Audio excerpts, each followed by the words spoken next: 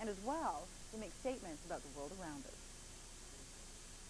Well, John, these paddles are certainly too beautiful to ever hit water. Tell me the significance of this one here.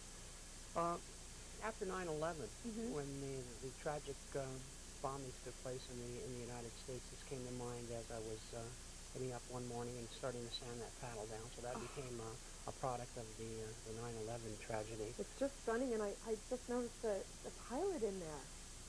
That's absolutely, wow, tremendous imagery. Thank you. Just beautiful. Now, what about this one here?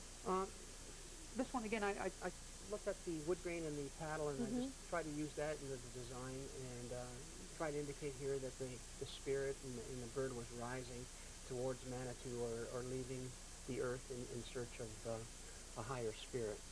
Absolutely stunning. And just the way that you've used the wood grain in there, it's just beautiful. Absolutely beautiful. I enjoy painting on the wood and the feathers. It's not quite as sterile as on canvas. I mean, it comes from nature.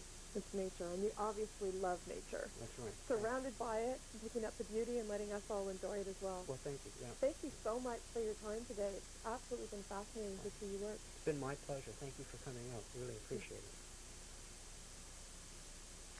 John Kowarski's website is just about up and running, so in about a week or so you can check him out at johnkowarski.com.